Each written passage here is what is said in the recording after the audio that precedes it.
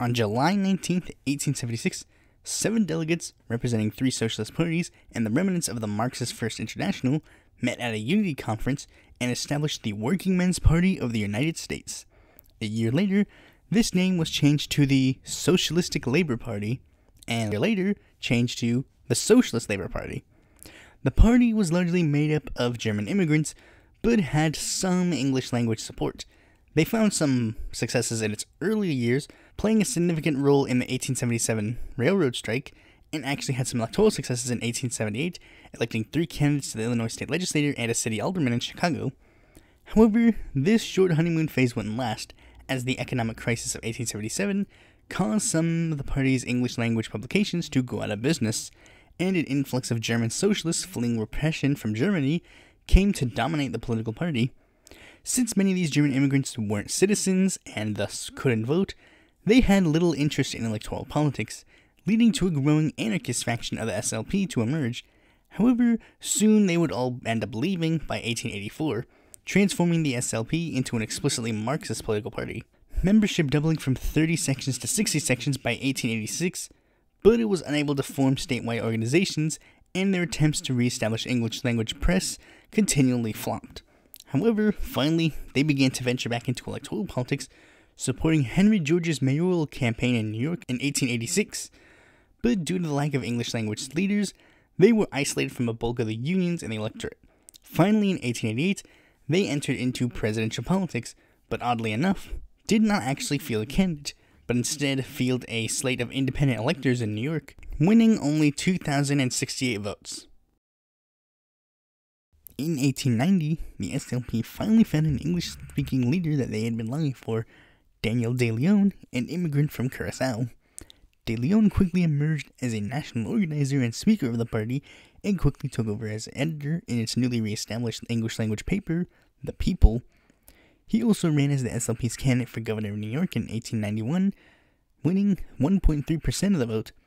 Viewing this as a success, the SLP decided that they'd nominate their first presidential candidate in 1892, nominating camera inventor Simon Wing of Massachusetts for president and electrician Charles Machette of New York for vice president. One of the interesting things of note was that one of the planks of their platform was literally abolishing the office of the presidency. They were only on the ballot in 5 states and ultimately only got 0.18% of the popular vote. In the immediate aftermath of the election, De Leon increasingly used his influence within the party, namely his position as editor of the party newspaper, to influence the SLP's ideology and direction. As part of this, De Leon greatly shifted the SLP strategy away from working within existing unions like the Knights of Labor and the American Federation of Labor, and formed the Socialist Trade and Labor Alliance, a union directly aligned with the SLP.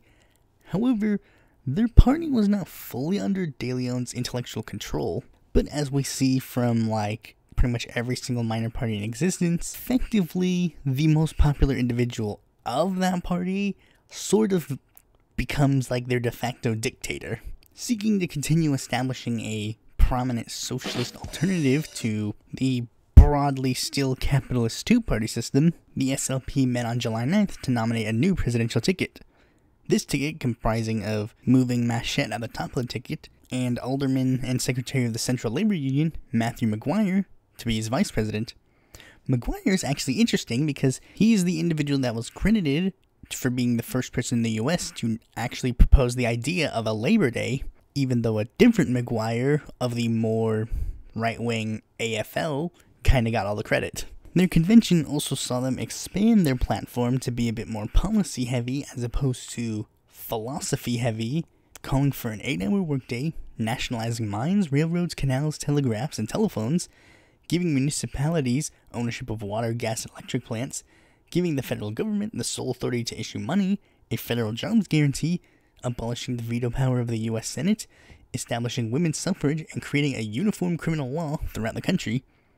They were only on the ballot in 20 states and ultimately only received 0.26% of the popular vote. In the aftermath of the 1896 election, problems within the party soon began to emerge over their trade union strategy. While De Leon and his supporters favored building the Socialist Trade and Labor Alliance and viciously attacked unions like the AFL, Another faction within the party, led by Morris Hillquit, were critically supportive of other unions and sought to radicalize them by boring from within. They also opposed De Leon's increasing consolidation of power within the party and his dogmatic approach to politics. Then finally, in 1899, the anti-De Leon faction narrowly took over the New York General Committee and attempted to take over the SLP by forming a new national executive with Henry Solobodin as the national secretary and tried to remove De Leon from his position as editor of the People. However, this wasn't recognized by the sitting national executive, who sided with De Leon and dubbed the dissidents kangaroos, and thus the party effectively split into two, with each wing claiming to be the official Socialist Labor Party, each publishing a newspaper called The People, and each presenting their own competing slate of candidates in the 1899 New York elections. The court soon ruled in favor of De Leon and his wing of the party, so Hillquit and his dissidents, including the previously mentioned presidential candidates Matchett and Simon Wing, decided to join up with the Social Democratic Party of America, led by Eugene V. Debs and Victor Berger. The split caused the SLP a significant portion of its membership, but it still managed to hold on, due in large part to De Leon's efforts. And they pretty much were like, okay, now that that's out of the way, let's move on to the presidency. They had two people who were actually interested in seeking their presidential nomination: machinist Joseph Francis Maloney and glassblower Valentine Remmel. Maloney was nominated on the first ballot, and Remmel actually got to be nominated to be his running mate. The party also decided to drop its immediate demands from the platform, and instead campaigning specifically to promote class consciousness and revolutionary socialism. They managed to get on the ballot in 22 states, and ultimately won 0.29% of the votes, or roughly half what the Social Democratic Party candidate Eugene Debs won. But as you can see, socialism's a little bit on the rise, and now that there are two socialist parties on the scene, it's probably best to try and differentiate the two. De Leon decided to take complete control of the SLP and move into an increasingly more radical direction, rejecting any sort of participation in government or reform measures, calling for a complete and swift transition to socialism. They also decided to attack the larger Socialist Party as opportunists, who in turn called the SLP impossibilists. De Leon also started to bring elements of syndicalism into the party ideology, establishing a new sort of ideology that he has called Socialist Industrial Unionism, but many just call it De Leonism, which argued that socialists should organize revolutionary socialist industrial unions and a political party, specifically the Socialist Labor Party, to run in elections, with the goal of being able to get a mandate at the ballot box for the socialist industrial unions to seize the means of production and then serve as the basis for government in a socialist society. Now, despite the fact that they were noticeably smaller than the Socialist Party and had some financial troubles, they still managed to have some money to scrounge up a presidential campaign, that candidate being printer Charles Hunter Corrigan and interior decorator William Wesley Cox as his running mate.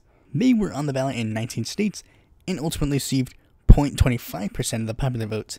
Meanwhile, the Socialist Party had managed to get into whole numbers, so maybe it was time for the Socialist Labor Party to kind of start being more friendly to them.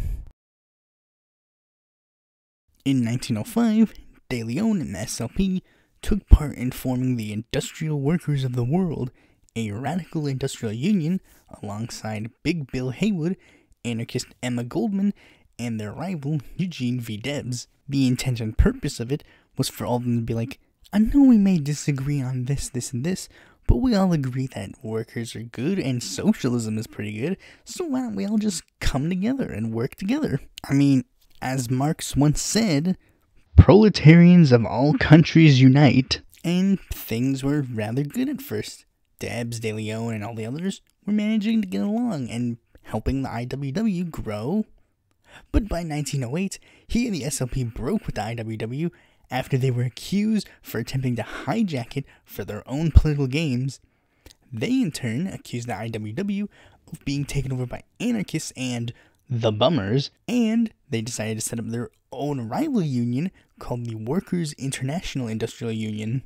Now, I'm pretty sure that forming their own separate union with the same goals didn't prove any of the claims against him, and De Leon's constant alienation from the rest of the socialist movement made a lot of the members of the SLP mad, to the point where at the 1908 convention, a bunch of people in the party wanted him removed from his position as editor in favor of a more moderate choice, saying that he's alienating any potential support that the SLP could have. However, this was rejected by an overwhelming majority, so they just went business as usual and tried to nominate a presidential ticket. De Leon proposed Martin Preston of Nevada, a 32-year-old IWW member who was serving a 25-year murder sentence for killing a restaurant owner who had opposed a strike, despite the constitutionality of his candidacy, and they decided, alright. They also nominated Donald L. Monroe, a machinist and politician, to be his running mate. A few days after the convention, however, Preston sent a telegram declining their nomination, so as a replacement, engineer August Gillhouse was nominated in his place. They ultimately received 0.09% of the popular vote. With that poor showing even by their standards and their worsening financial situation, things were not really looking so good for the SLP going into the 1912 elections. But for their rivals, the Socialist Party, things were going really good. Socialism was way in, even electing their first member of Congress in 1910.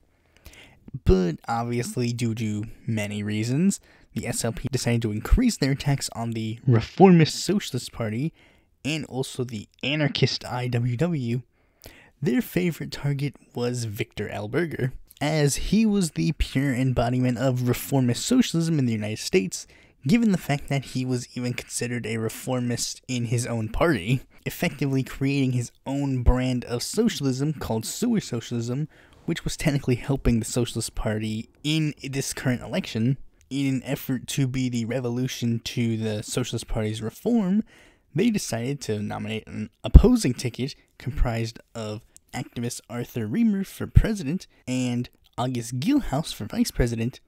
The campaign largely focused on attacking the Socialist Party, accusing it of suppressing the vital revolutionary feature of socialism, and also attacked the more left-wing factions not only in the IWW, but in their own party, accusing them of embracing anarchism. They ultimately received 0.19% of the popular vote. Despite the improved vote share, they were getting worse financial situations, and it was forced to transition the people from a daily schedule to a weekly schedule. And in 1913, an internal party report concluded that the SLP was no longer a viable party. This led some members to propose a unity conference with the Socialist Party of America. Then in 1914, Daniel De Leon died, and his hand-picked successor, 29-year-old Arnold Peterson, took over as national secretary and editor of the party newspaper. He quickly restructured the party's press and finances, saving it from bankruptcy and resolving its long-standing financial issues. And at their 1916 convention, two people actively sought the party's nomination: 1912 candidate Arthur Reamer and party activist Caleb Harrison. Reamer won overwhelmingly, and Harrison was chosen to be his running mate. This ticket campaigned more aggressively than previous SLP candidates, and even more than the Socialist Party candidate Allen L. Benson, taking a very active tour across the country. During a campaign stop in Butte, Montana, Reamer was arrested for giving a speech on the streets without permission from city officials and given a $10 fine that was later suspended, while Harrison was also arrested on a similar charge in Homestead, Pennsylvania. The party also distributed more than 1.5 million leaflets during the campaign promoting their ideology. They were only on the ballot in 17 states and ultimately received 0.09% of the popular vote. 1917 would end up becoming a very big year for socialists for two reasons. The first one we'll get into is the US's entry into World War I. Much like the Socialist Party, the SLP committed itself to opposing the war and published pamphlets calling for peace and organizing a number of demonstrations to protest the war. And also, much like the Socialist Party, they ended up becoming a target of the Sedition Act for doing so, albeit in smaller quantities, given the fact that they were a much smaller party and, by extension, a smaller threat to Woodrow Wilson. though the SLP desperately tried to be a big threat by trying to align itself with the Socialist Party again, basically saying, okay, we'll join up with you, but you have to promise that De Leonism will become your main ideology. Surprisingly, that did not turn out as well as they hoped it would, and they remained two separate parties. Later that year, socialism gained even more street cred via the Russian Revolution. Given this new information, there was questions in regards to the Socialist Labor Party's position on this. The SLP's leadership were critical of the Russian Revolution, arguing that only a worldwide socialist revolution could bring socialism to a backwards country like Russia. Peterson's paraphrased words, not mine. Whereas others, like Louis Freana and Daniel De Leon's son, Solon De Leon, supported the Bolsheviks wholeheartedly and felt that the SLP should join Lenin's new Communist International, or Comintern. Lenin himself even tried to reach out to the SLP, praising De Leon as the greatest of modern socialists, the only one who has added anything to socialism thought since Marx, and that the industrial state as conceived by De Leon will ultimately have to be the form of government in Russia. While the SLP did send a delegate to the first meeting of the Comintern in Moscow, they quickly broke with the Bolsheviks due to their unwillingness to accept the Bolsheviks' demands, and never ended up joining the Comintern. Then they decided to expel the pro-Bolshevik members, like Freana and De Leon, who then decided to go join the Socialist Party and become its left-wing faction, before deciding to split off from them and forming a political party that will more than likely be getting its own video that will be just as long as this one. The SLP, in turn, immediately said that this new party was trash, and ultimately called them Burlesque Bolsheviks. And they set forth with their own presidential nomination convention to try and still remain strong in a growingly left-wing America. Or at least, it was growing a decent left wing at the time. Now, they wanted Arthur Reamer to run for their nomination. However, Reamer was part of that hashtag #CommieEnter, so they decided that they would go ahead and nominate William Wesley Cox instead, and nominate August Gilhouse to be his running mate. Now, there's actually one funny tidbit regarding this ticket. You see, the Democratic presidential nominee also happened to be named Cox, which actually led to a decent number of confusion between these two. So when William Cox decided that he was going to hold a campaign event, they would actually write in the papers, Mr. Cox of Ohio accorded praise, because they thought he was James Cox. Ultimately, the smaller of the two Coxes got 0.12% of the vote, thus proving size does matter. By the early 1920s, the SLP's membership was minuscule to say the least, and Arnold Peterson decided that the party needed to go in a brand new direction. They were going nowhere, so maybe it was time to finally make some sacrifices and actually join up with another like-minded group. So they sent some representatives to the Third Congress of the Comintern. But then they saw how the German Communist Party treated a smaller syndicalist party and ultimately decided, yeah, we should probably just stop trying to make friends. Hashtag relatable, deciding that it was probably best just to remain focused on the SLP in and of itself. Hence, they didn't even consider joining La Follette's Progressive Coalition, instead going solo by nominating Carpenter and perennial candidate Frank T. Johns for president and perennial candidate Vern Reynolds as his running mate. That reinvigoration translated into their campaigning, apparently campaigning to the point of exhaustion. Their efforts only got them 0.1% of the popular vote, being beaten by the newly founded Communist Party, but the SLP didn't really care. What they did care about was the fact that these two were very good at spreading the SLP's message to people, so they decided, screw it. For 1928, let's just rehash this ticket.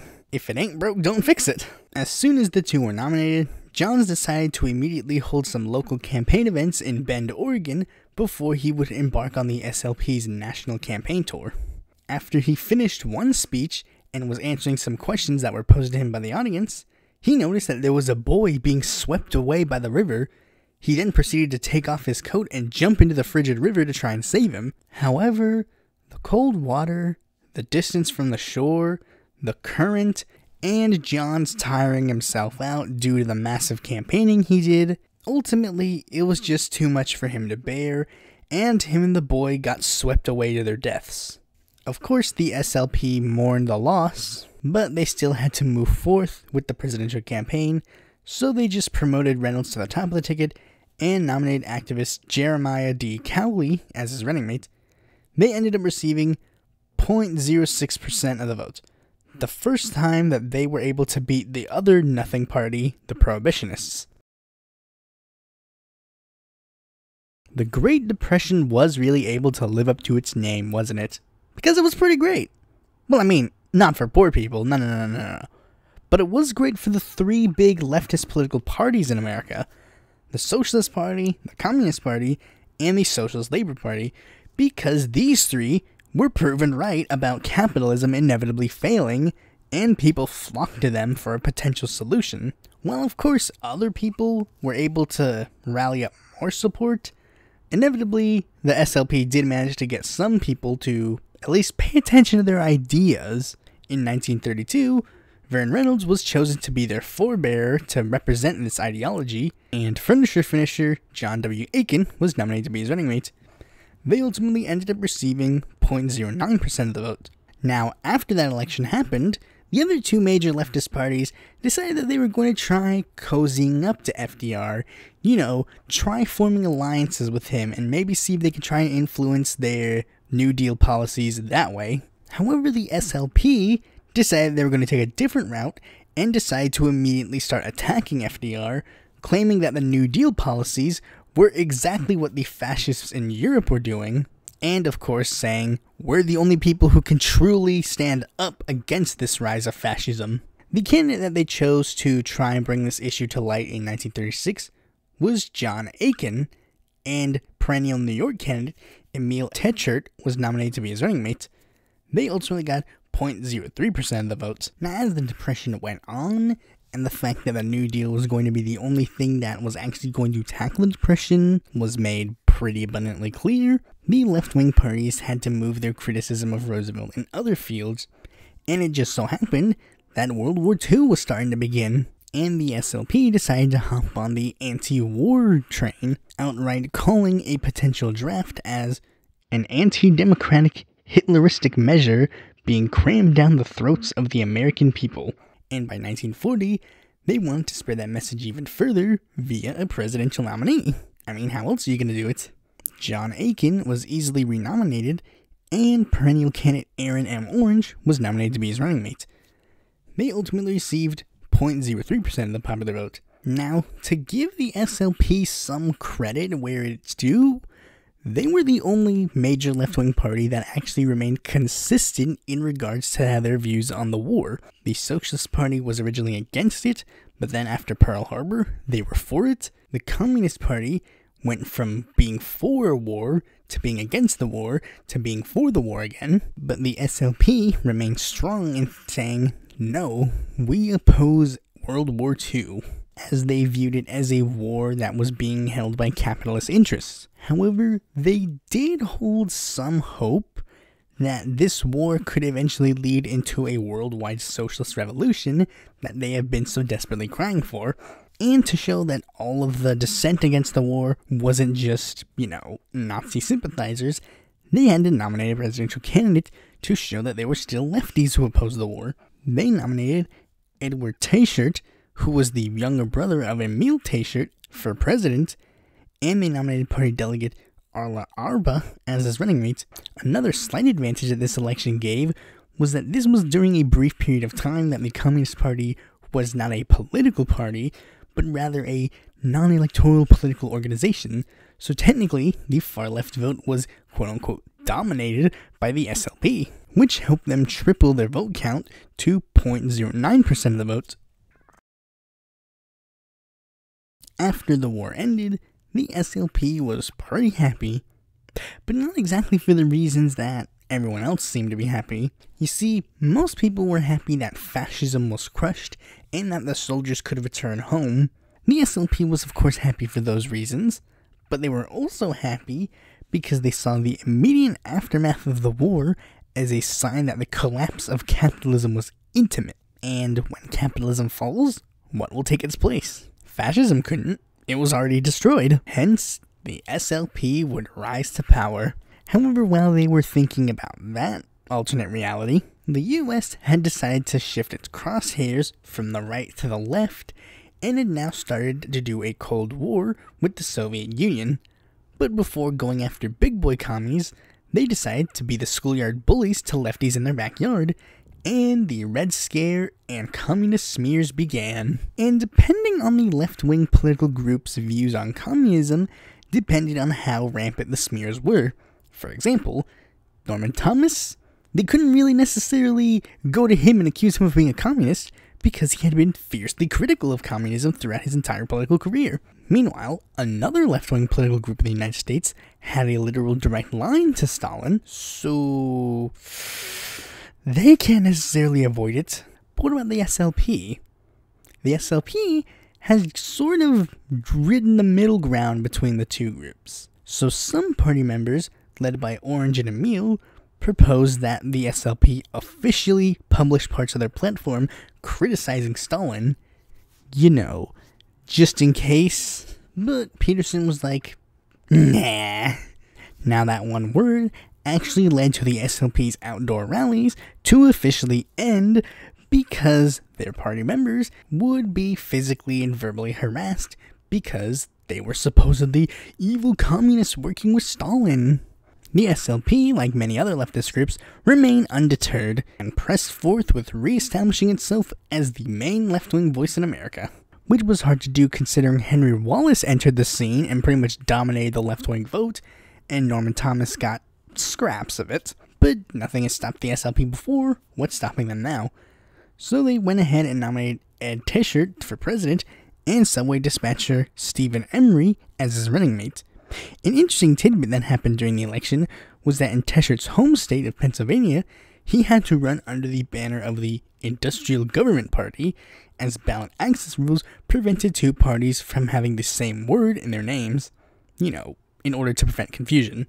They managed to get 0.06% of the popular vote. After all those issues, the SLP was kind of lost in regards to how they will move forward, particularly in regards to their presidential ambitions. Not entirely because they didn't have anybody that wanted to run, but because they had to follow the Constitution's rules and nominate 35-year-old natural-born citizens. The two SLP activists they wanted to run, John Quinn and Joseph Princeton, could not run due to the fact that they were immigrants. The person they ended up choosing as their nominee was the editor of The People, Eric Haas, and Stephen Emery was nominated again to be the running mate. In order to juggle his editorial duties, he mostly campaigned on the weekends, though to make up for it, he would campaign harder, using his editorial and writing to his advantages in press conferences and interviews. He ended up getting 0.05% of the vote, which the SLP loved a lot. And I might say, what? Why? Because they had finally beaten the Socialist Party. That accomplishment immediately put Eric Haas in S tier of their candidates, which just made the SLP decide to stick with Haas, easily renominating him for the 1956 rematch election. They also nominated Georgia Koziny as his running mate. This time, they changed up their campaign strategy, choosing to begin the campaign on Labor Day and have Haas and his running mate conduct two individual campaign tours from opposite ends of the country, eventually meeting in the middle. They even had a decent access to graphic designers due to the fact that they had a newspaper. They ended up receiving 0.07% of the vote. For 1960, there really wasn't anything new to talk about. They renominated their old ticket. They repeated the same strategy, usually having local party affiliates that were dying organize the events to get some reinvigoration from a national candidate showing up. Right before the elections, they held the largest rallies of the cycle in New York and California respectively. They ended up again receiving 0.07% of the vote. In 1964, they decided to change things up a bit by replacing Koziny with perennial Massachusetts candidate Henning A. Blomen as his running mate. There really wasn't any room for third parties in this election, so the SLP got completely sidelined, even more than usual. They ended up getting 0.06% of the vote, which was technically their first third place showing. After Haas's last presidential run, he wrote a letter that spelled grim details for the SLP. He simply pointed out the fact that the SLP's membership was rapidly aging, and they weren't really making any gains with the left, due to the fact that all of these new left-type figures were going to groups such as the Socialist Workers' Party because they actually participated in civil rights demonstrations and such, while the SLP openly called these demonstrations diversions from the socialist movement and outright forbade their party members from participating in them or even just attending them to pass out their own flyers. By 1967, many party factions were growing tired of Peterson's iron fist holding the party back, and the Palo Alto affiliate of the SLP submitted a resolution trying to make the party more democratic, which Peterson responded with by saying, "Hey, didn't you guys participate in a Vietnam War protest even though I explicitly told you you shouldn't do it? Be gone, fucks!" Despite these troubles, the SLP leadership moved forth with their presidential ambitions, nominating Henning Bloemen for president and perennial Pennsylvania candidate George S. Taylor as his running mate. They ended up receiving 0.07% of the vote. However, there was still marital problems in the SLP by 1969. In New York, a pro-Haas group in the SLP started rallying up support against Peterson's role within the party, some choosing to leave, and some choosing to stay and fight him. Eventually, Haas himself left the party in protest of Peterson's power, though eventually, opposition to Peterson grew to the point that Peterson had absolutely no choice but to resign that year, and Nathan Karp became the new chairman of the party. Those splits were not exactly looking good for the SLP. It had shrunk the party way faster than the usual decline they were facing, but by 1972, things had officially quieted down. Loyalists stayed loyal, defectors had mostly checked out of politics, and the dissenters saw the defectors fade away and tried to stay in the party to fix it. Another thing they had to fix was the people, because now that Haas was gone, the quality of the paper drastically went down. Maybe a good old presidential election can fix the party's woes. The party moved forth and nominated perennial Illinois candidate Louis Fisher for president and party activist Genevieve Gunderson as his running mate. They ultimately got 0.07% of the vote. But by 1976, the heads of the party were starting to realize their strategy up to this point wasn't really working. 100 years and nothing had ultimately been done, so they started to change things up in the party, moving their conventions to be held once a year, and reform the party process to be more democratic. To show the party had changed, they decided to move forth with a new presidential nominee to be the face of this new change, nominating perennial candidate Jules Levin and the wife of their 1968 candidate, Constance Bloemen, as his running mate. They ultimately got 9,594 votes. As the decade was about to change, the SLP started rethinking their strategy and priorities. Seeing financial hindrances, they chose to forego future presidential runs altogether and focus promoting their ideology via down-the-ballot races, as well as their tried-and-true newspaper, The People. This winding down of their presidential ambitions got the attention of, socialist parties that did focus on presidential elections, most prominently the Socialist Workers' Party, who decided to start getting all friendly to Karp and other SLP heads.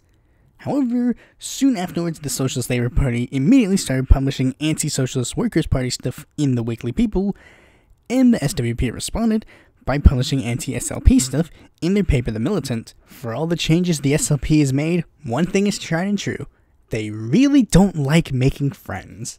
By 1980, it was really clear that membership was just steadily going down, and the party heads decided to propose disbanding the party altogether in order to focus on a working class revolution. But as the party now had enough people to oppose leadership, they decided, screw you leaders, we'll do what we want. We want to keep this party stick around for a little longer. However, some state affiliates didn't really see that, such as the Minnesota Party, deciding to officially leave the National Party and rebrand itself to the New Union Party. Around this time, a decent amount of the old guard decided to leave the party as well, which they used as an opportunity to rebrand themselves as more of an advocacy group. We'll organize left-wing candidates, join you in rallies, and help unions, and blah blah blah. They thought that this would lead to a mass influx of members that would try and help the Socialist Labor Party get off the ground to maybe try running national candidates again. However, just looking at the membership numbers as well as the party's bank account made people realize, yeah, this isn't going to end well. Eventually getting to the point where Jules Levin's 1985 New Jersey gubernatorial bid was the last time somebody ran for political office under the banner Socialist Labor Party. Not that long afterwards, the People was moved from a weekly schedule to a monthly schedule, and the SLP kinda just started to naturally fade into the background of the left-wing political movement in America, while other left-wing political movements started picking up steam. However, despite the fact that year after year membership and funds were drying up drastically, they had still managed to publish the People on a monthly schedule up to 2004, when they officially moved it into a bi-monthly schedule. 3 years later, in 2007, it was reported that the SLP had only 77 members nationwide, and at their monthly meetings, they had like 3 to 6 members show up at a time. Eventually, in 2008, the People had officially ceased publication and the SLP officially closed its doors. There was a brief attempt to revive the People as an online publication,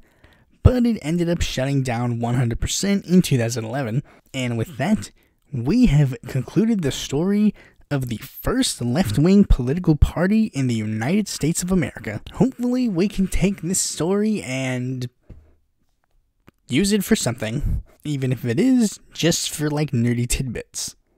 Thanks for watching this video. Be sure to like, comment, subscribe, and click that bell to be notified when a future video of mine comes out. And if you're interested in more content from me, you can go to my website, follow me on Twitter, join my Discord, or check out my articles on the Independent Political Report.